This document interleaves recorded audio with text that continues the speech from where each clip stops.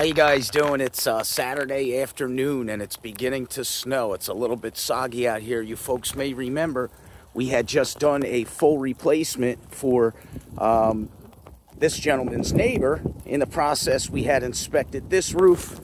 This roof is going to be fully replaced within the next few weeks. We came out today just to clean out the gutters. You'll notice that there is a lot of pine in behind these homes. For anybody who has gone through the process of having their gutters cleaned several times or purchasing gutter guards, folks who live under or close by the pine know that they have a much bigger problem than folks with just regular leaves. So as things go, I went to our workshop today to find a blower, and they're all on trucks. So I got stuck having to go and buy a blower, but it was a good opportunity for me to just do a quick review of the Husqvarna 125B blower. It's a 28cc 2-cycle engine blower, and most roofers will recognize this one because you see this on a lot of roofing job sites. And I'll let you guys know, yesterday I talked about the stapler when reviewing the Bostitch heavy-duty standard stapler. Same thing goes with this. The reason you see this orange guy on so many roofing projects is just because it works, and it lasts a very long time. If you take care of the engine and keep the fluids properly in check, you won't have any problems with it. So let me show you what comes in the box. You essentially have these three components that make up the wand or the arm. You can fasten it in. There's a little hook, right? And you just essentially unscrew this with a flathead screwdriver, put it in, tighten it up, and you're ready to go. Inside the box, it will give you a container to mix 2.5 gallons of gasoline. I didn't realize that was in the box, so we had just bought 2 of those, and we bought a 5-gallon gas tank. We filled the gas tank 2.5 gallons, put in both containers, filled the other 2.5 gallons, and when you fill it up, very simply, you move the choke all the way over to the full throttle position. But just prior to doing that, you want to pump this gas 10 times. So 1, 2, 3, 4, 5, 6, 7, 8, 9, 10. Kick it over to full throttle, and then essentially just pull it. When you pull it, it'll start right up. When it starts right up, you move the throttle to about midway, and then everything is handled here by the trigger. And then you would push the kill switch here if you wanted to shut it off.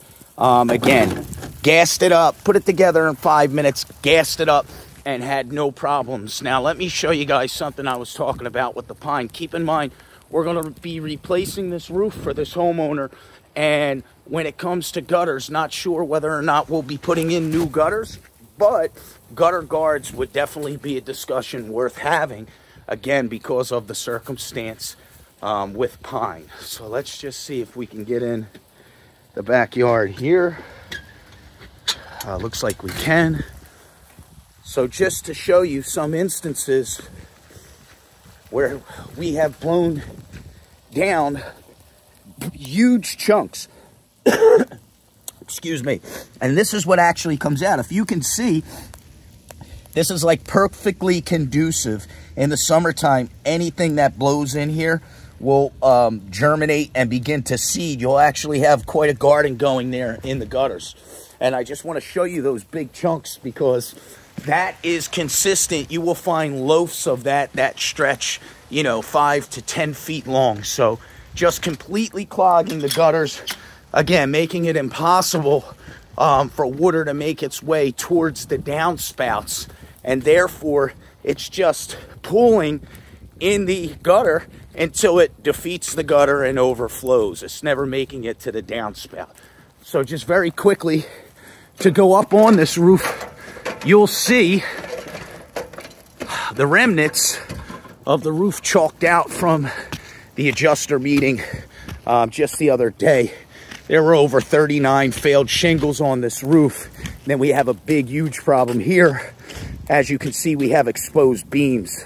So we haven't even begun the supplementing process, but during the supplementing process, we'll make sure we get this straightened out. But just to show you guys now, here are the gutters. right? When completely cleaned out. You can see they're a little muddy and dirty.